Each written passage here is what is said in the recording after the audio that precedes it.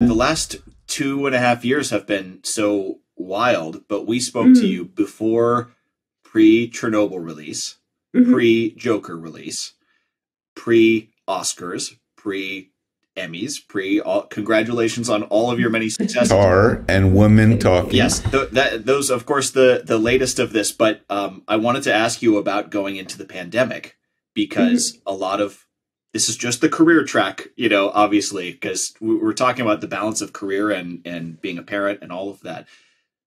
But you are at the peak of your career so far in film music as a composer, winning an Oscar, and the pandemic is setting in.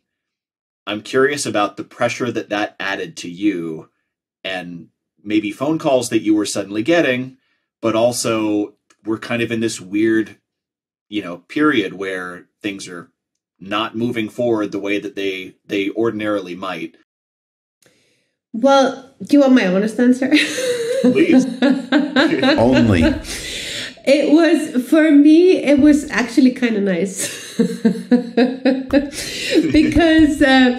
because I'm really not someone that, I've never sought out much attention, and I've never been very comfortable with a lot of attention. And I've been making music for over 20 years, just in my own little bubble, and not that many people have been, paying any attention to what I've been doing, most of that time. And that was just, quite nice, because it just meant that I was just, I was, and I'm very grateful for that, because, I feel like I had lots of time just by myself to really settle into who I am and what I want to create, and, without this pressure. So I feel like, obviously, when all of a sudden you're kind of thrown into the limelight, because that kind of happened to me quite suddenly, and like Hildur. Yeah, exactly. So and I think, for most people, they were like, wow, who is this person and where did she come from? And all of a sudden, a lot of people are interested. And I think if I hadn't had the 20 years before, it would have probably been a lot more confusing, and it certainly was confusing as well, but I feel like I know quite well who I am and what kind of person I am and what kind of artist I am. And I think that, all of that,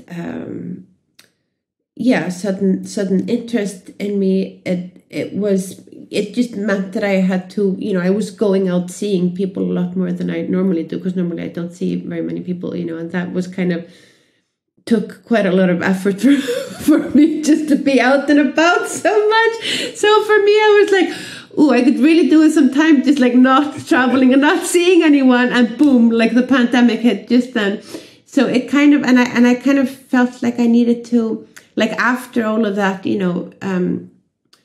kind of getting married to Mr. Oscar, because you kind of like winning an Oscar, you kind of get this addition to your name, because all of a sudden you're not just Hildur Guðnadóttir, you're Academy Award winning Hildur Guðnadóttir. So it's kind of like, getting married and getting this addition to your name, which is pretty Mrs. Oscar. Yeah, exactly, which is kind of funny. But I think for me it was just the perfect.